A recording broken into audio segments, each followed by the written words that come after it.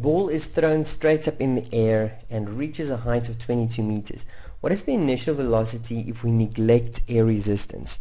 Okay, so we're talking about a ball here that's being thrown straight up into the air. It reaches a maximum height and it starts falling down. Okay, now we've learned some other methods to actually go and calculate anything that we need for a scenario like this, but obviously we are doing conservation of mechanical energy. So we actually want to know, using that equations that we have, what is the initial velocity. So it has an initial velocity that is unknown. The only thing we actually do know is that the maximum height reached is 22 meters. Okay, I lie. We also know that the gravitational constant is 9,8. Now, what does the principle of conservation of mechanical energy state? Well, it simply says that at any point along here, mechanical energy must be the same. Okay, so what is mechanical energy? Okay, E mechanical. Okay, what is mechanical energy? It's simply potential energy plus kinetic energy, or a different way of writing it, okay, potential energy plus kinetic energy. That's simply mechanical energy, and we know that potential energy is mass times gravity times height, and we can see, okay, we have height here, okay, we have gravity, great, okay, we don't have mass though, so let's hope that doesn't come to haunt us. Okay, how about kinetic energy is a half, oh no, we have mass again here, okay, times velocity squared. Well, here's the velocity, okay, that I'm trying to calculate. So let's just see at any point, whether I'm here or there or there or right at the top, if I calculate mechanical energy, in other words these two values, I should get the same value. So at the top I get that my potential energy at this top is equal to mass times gravity times height, which is equal to mass I don't know, gravity is 9.8 and height is 22. Now what is the kinetic energy here at the top?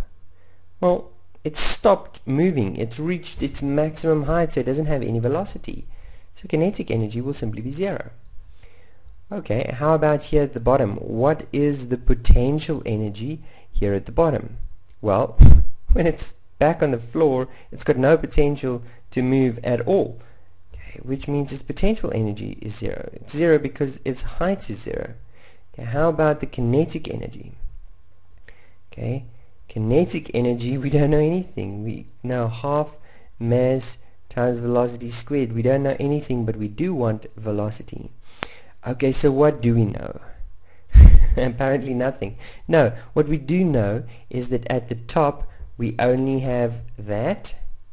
So we know that initial mechanical energy must equal final mechanical energy. And we know initially, when it was thrown up into the air, we had 0 potential energy and half mass times velocity squared. Okay, at final mechanical energy, that's there at the top, we saw, okay, well, potential energy is this time mass times 9.8 times 22, okay, plus our kinetic energy at that point was equal to 0. And now you'll just notice here the zeros are influential. So if I just divide both sides with a mass, so as long as mass is not equal to 0, I'm allowed to do that, and a ball does not have 0 mass. Okay, so it cancels, and also divide with a half to get velocity on its own, divide with a half, then we get that velocity squared is equal to 9.8 times 22 divided by a half. What is that? 9.8 times 22 is equal to 215 divided by 0.5. There we go. The velocity squared is 431.2.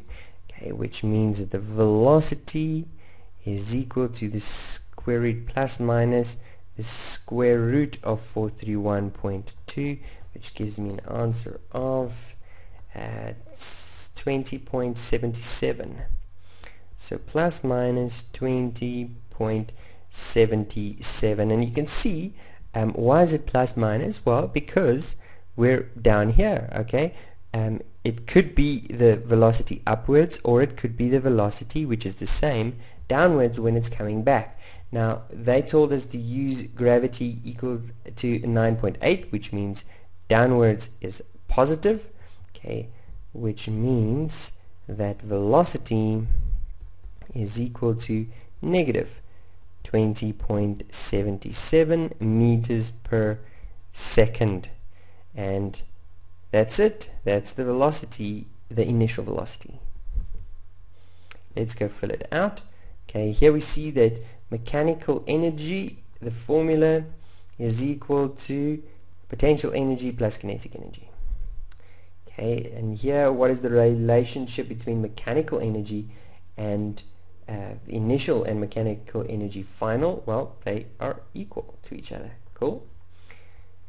Then what did we find as our initial mechanical energy? Well, our potential energy was 0 plus we had half mass times velocity squared.